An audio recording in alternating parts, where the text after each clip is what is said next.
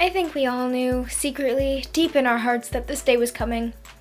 The day I'd try liquid eyeliner, fail, and I'm just too lazy to fix it.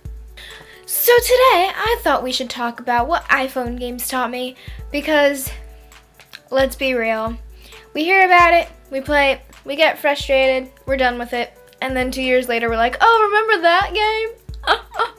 And then they come out with the second one that's just, no, let's not even go there. So, here are 5 things that iPhone games have taught me. The game 2048 taught me that even though it might not be what you wanted, it's what you needed. You need to learn to be flexible in life, because even when there's 32 tiles that are on your board, and you're trying as hard as you can to get them next to each other so you can make them into a 64 tile, you might just accidentally make another 32 tile right next to the first one without even realizing it. Really beautiful. Accidents are your best friend in this game. I don't need to get too emotional. Flappy Bird taught me that no matter how good you are, you'll always fail on the first try if you get too cocky. Let's be real, we've all been there, done that, and we'll probably do it again. And it taught me that everyone falls at one point, so we have to strive to get...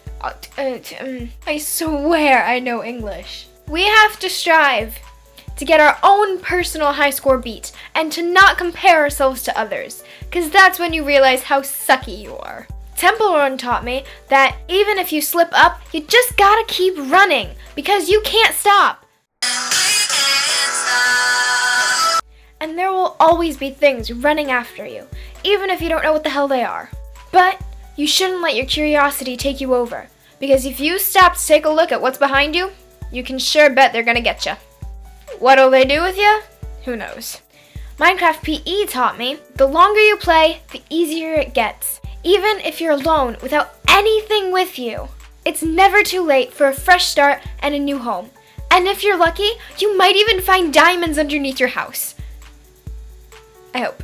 And finally, Solitaire taught me that I'm a nerd with way too much free time. So yeah, that's it, you guys. That's what iPhone games have taught me. And you know, I think some really important life lessons were taught today.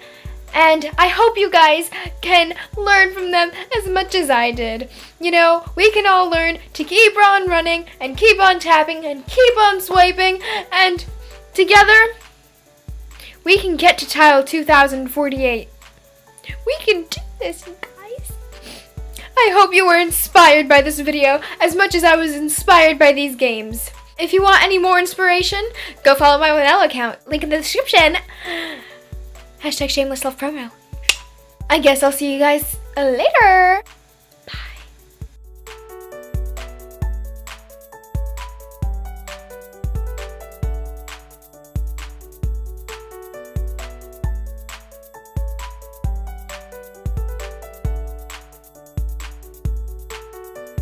Wait, let's take one. Ready? Stupid curiosity.